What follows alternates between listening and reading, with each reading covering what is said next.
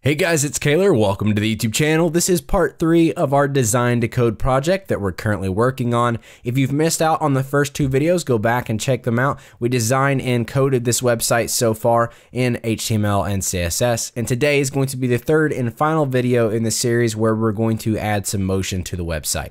You're going to want to make sure you download the project file. The link will be down in the description, and I've added an animate.css file and a JavaScript folder. And inside of that JavaScript folder, we have the minified version of wow.js.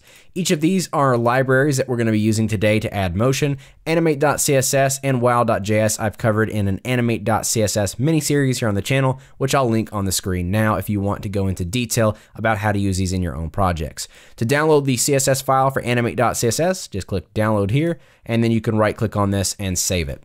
Next, to download wow.js, you can go to GitHub. Simply hit clone or download and download the zip file. But if you don't want to do all that, all this will be already in the project file for you, so make sure you download that and you'll be at the starting point for today's video. Today's video is sponsored by bookmark.com.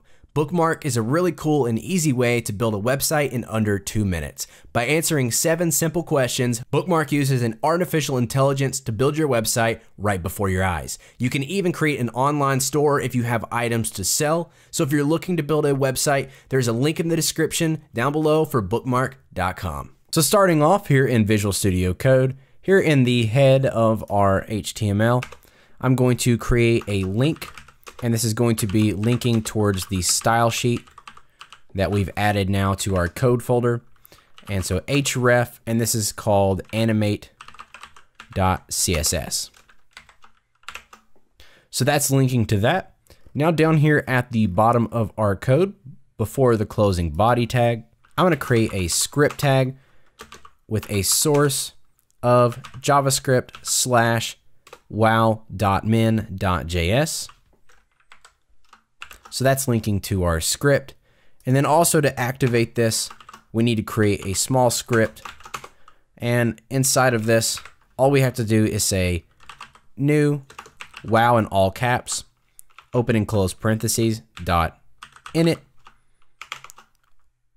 parentheses again, and semicolon. So that's all of the simple setup that we need for both of those libraries. So now if we scroll up to the top, here in our div called landing, we're going to add some motion to this left class, which has our heading and then our paragraph, and it's got that rectangle behind the text. So here we have a class of left already on this. So I'm going to space, and the first thing we need to add is animated. And that class lets animate.css know that we want this element animated. Next, we need to select a class, and there's a ton of different ones you can choose from. You can preview them here on the website. And by the way, I'll leave a link to animate.css and wow.js in the description because the domain names are kind of weird. So if we do like fade in up, you can preview that there. So that's how I've known which ones I want to go with. So for this one, I'm going to do fade in up, and these are camel case, so you want to make sure that you capitalize every new word after the first. So if we save that up and we switch over to our website, refresh, you now see this slides in on load. So now we want these to animate in from the side. To do that, we have each of these skill box classes, which is housing these H2s. So on each one of these, I'm going to add animated, and I'm also going to add fade in right. And I want this big, which means it's basically going to do this of a larger style of animation. So I'm going to copy this, and I'm going to paste it in on each one of our skill boxes. Save that up. When we refresh, you'll see them all fade in there. So that's looking good. So next thing I'm going to do is I'm going to actually create a custom CSS class. So I'm going to head over to our main.css.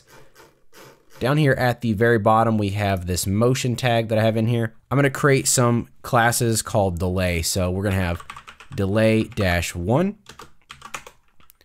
And I'm going to set an animation delay of 0.1 seconds. And I'm going to copy this entire thing. And I'm going to create 3 more. So we'll have delay 2, delay 3, and delay 4. So I'm gonna slightly increase these So we'll do 0.3 on this one, 0.5 on that one, and 0.7 on that one. So we'll save that up.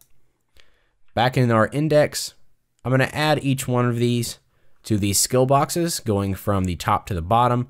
So we'll have delay -1. On the next one, we'll do delay -2, delay -3, and delay -4. Now if we save that up, each one of these is going to run this animation, but it's going to be slightly delayed. So that's going to come up with an effect like this. So each one slides in individually. And now the only thing we have left to do is as we scroll down, we want these two elements to animate. So let's go ahead and do that now. Since we've already set up wow.js just above the closing body tag, we can now go over here and we have section 2 and we're on the left. So we're going to add a class this time called wow. That lets us know that we want to use wow instead of animate.css. And we're going to do a fade in left. And then here on the right class, we'll do wow, and we'll do fade in up. Save that up. Back over to our browser, we refresh, and you'll see that animation is applied. But if we go to the top and we refresh, the animation hasn't ran yet. As we scroll down, it's then going to animate. So we scroll down, and you see they animate in, creating that nice scrolling animation. So that is it for this quick tutorial. That's adding motion to our design to code. I hope you guys enjoyed this project. Let me know if you did down in the comments. If you enjoyed this video, consider giving it a thumbs up. Subscribe for more design and code related content. I upload every Tuesday, Thursday, and Saturday, so make sure you have that notification bell on so you don't miss a video. And as always, have a great day, and I'll see you guys in the next one.